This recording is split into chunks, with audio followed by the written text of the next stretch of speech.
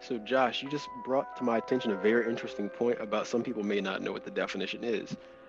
So I'm going to actually give it to you. I was actually prepared for this.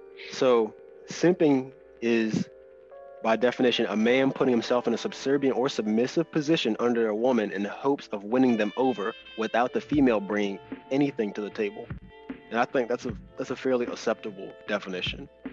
And given the two incidents that we've been speaking about prior to recording today, I feel like it's part of like a ubiquitous definition. It becomes like ever expanding. There's becoming more and more things that are getting lumped into it that don't actually include that, much like the Boosie interview with Vlad when he was referencing about Laura Harvey, because I don't think that what was actually being covered, like her and Michael B. Jordan, for example, I don't think that fits that definition.